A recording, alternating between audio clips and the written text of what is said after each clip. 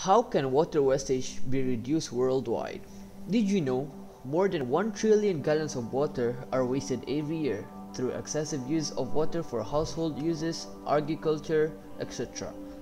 And if we carry on doing this, then by 2040 there will be no water for us. The entire planet will be affected by the severe shortage of water. Our purpose is to ensure that the water is preserved, sustainable and accessible to everyone. We need to stop taking it for granted and use water when necessary only.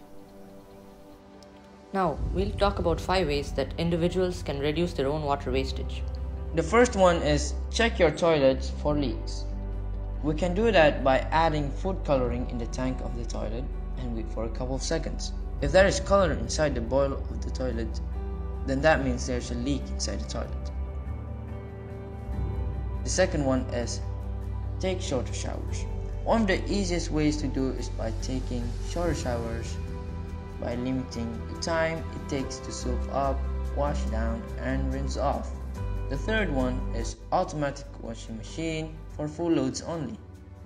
Do not use the washing machine if you have little clothes to wash, since they use more than 10 gallons of water per cycle.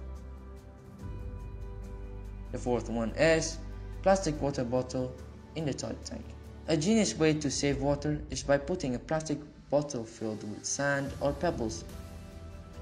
It may save you 5 gallons of water or more. This does not even affect the efficiency of your toilet.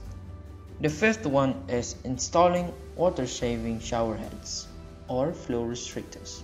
These types of shower heads save you 3 gallons of water for a minute by cutting the shower flow. They are not even expensive and are easy to install. And the last one is switching to plant-based diet. Research has shown that switching to more plant-forward diets could cut our water use by half. This is because meat is generally produced using lots of water.